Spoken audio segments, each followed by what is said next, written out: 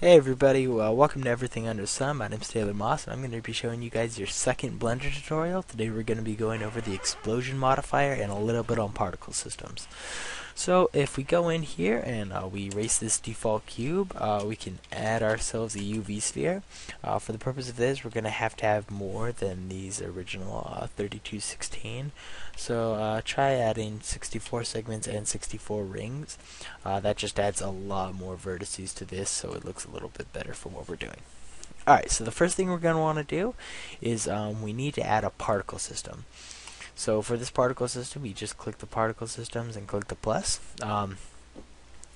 So if you press Alt A, you can see what happens by default when you just add a generic particle system. But there's two things we need to do to this. One, we need it to go a lot faster because an explosion doesn't slowly explode, it explodes really fast. So I'm going to change the end time here to 10 to see how that looks.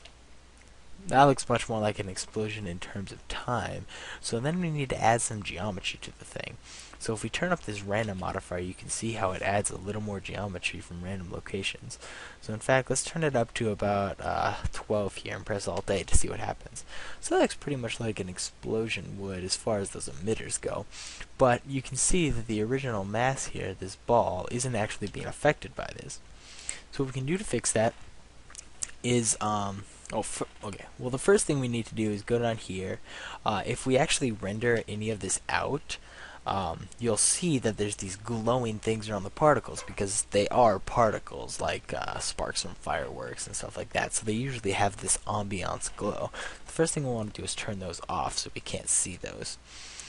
Next thing we want to do is we'll want to go to the modifiers tab and go to the beginning of our timeline and add an explosion modifier. So now what will happen as we go through is it will actually take parts of the material we're using and add them to the particles. So if we render this out, you can see that that's exploding. We can go back to the particle emitter if we want and turn down the amount of chunks. That seems a little excessive for something like this, so I'm going to try something like 500. So as you can see here, it slowly blows up. And it's really cool. You can do this trick with pretty much anything in Blender.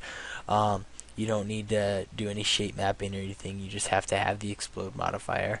A lot of people do something really short, like say 5 frames or something, to make it look a little more real. So if we hit play on this from the beginning. Oh.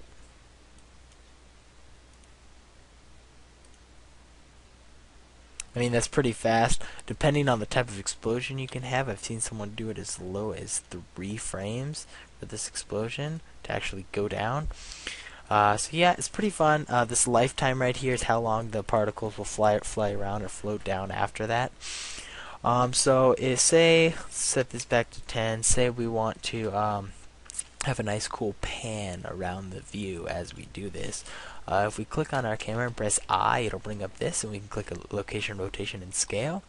And then let's say by the end of all this, we would like to be on the other side.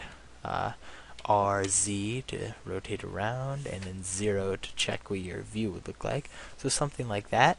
And then we can press I again and add another thing.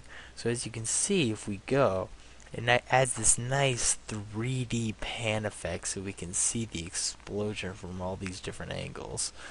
It's a really neat trick. It's pretty easy, and I hope you guys learned something. Thanks.